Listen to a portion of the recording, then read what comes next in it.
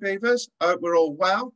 Are we all looking forward for our camp in May? Just a couple of weeks left to go and it's all about the circus. You might not know, but there's a special reason for this camp. We're celebrating the Beaver Scout section 35th birthday, which is amazing. So, because we can't camp properly at the minute all together, we need to set the scene. Now, when you think of circus, you think of the big top, all red and white, bright colours.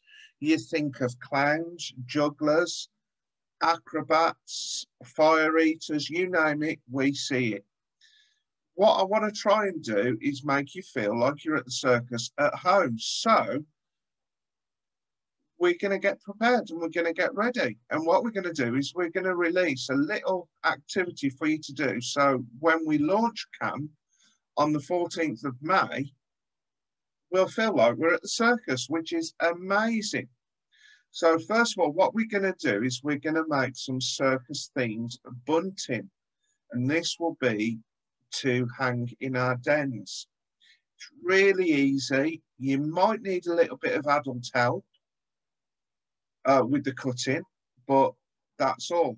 So when you registered on the website, you will see the kit list. And on that kit list is the how-to worksheets with the instructions. And some of them have got items on what you need and also templates of different bits and bobs.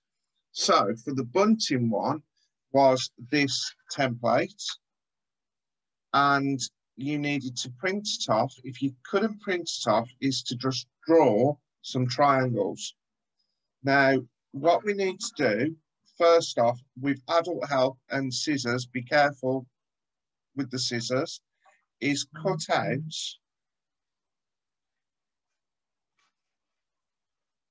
the template.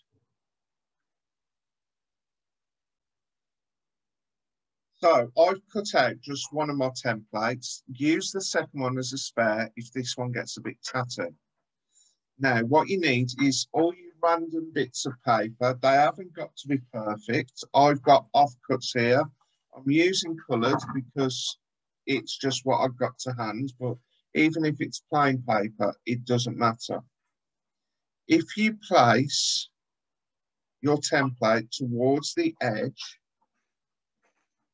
carefully draw around it.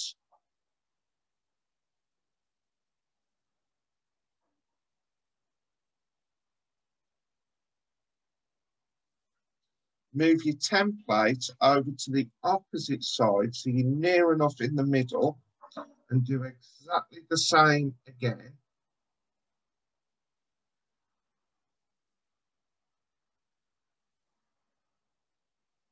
And then flip it back that side. On an A4 sheet, you should be able to get 3 triangles. What I need is for you to do about 12 of these triangles. So you need to use 4 sheets of paper if you're using A4, maybe more if they're scraps of paper. Okay.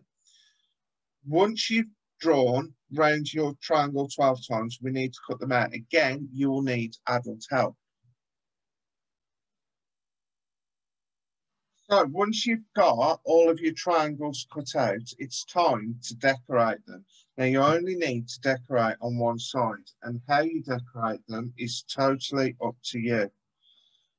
I've not done the full 12 as I'm just showing you how to do it, but I will be cracking on with it, so I'm ready for the launch. Just remember the circus theme. So I'm just going to write on mine, Beavers. So I'm going to put a different letter on each one. So I've got all my pieces decorated. And now what we need to do is we need to flip them over. Now, because I've put the words on, I need to make sure I do this one right. So my bead will end up over that side, and we need to do it backwards. That's okay. As you may have noticed, we've got a little bit of a straight piece there. What we need to do, if we move the rest out of the way, is where that straight piece is, we get the ruler, hold it there and fold that over nice and neatly. Yours are going to be so much better than mine. They're going to look amazing. So I've got that folded over, and we need to do that with each one, okay? You'll see why in a moment.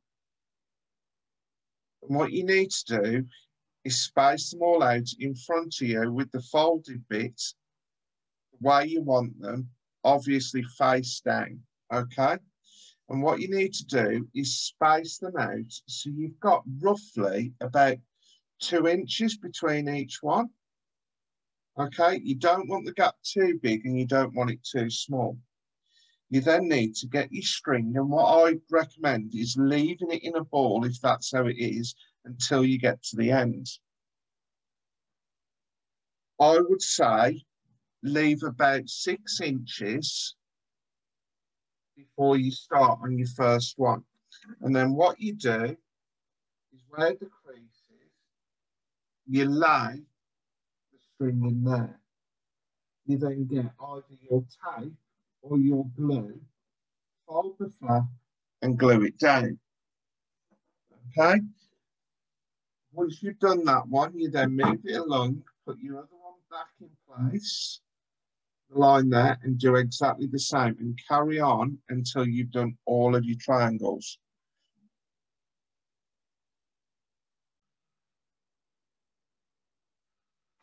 So once they're all done, at each end you've got roughly about 6 inches